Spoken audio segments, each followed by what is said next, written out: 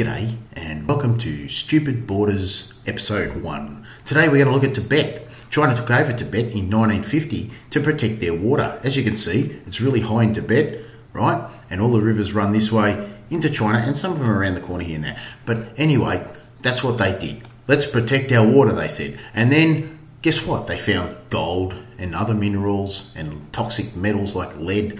And they said, let's go mine that and make money. And then mining, of course, pollutes rivers. Now all the fish are dying and the yaks are dying. Everything's dying and it's flowing straight into China because they took a big shit in their own net. The worst enemy of China is China. And that's today's episode of Stupid Borders. Idiot.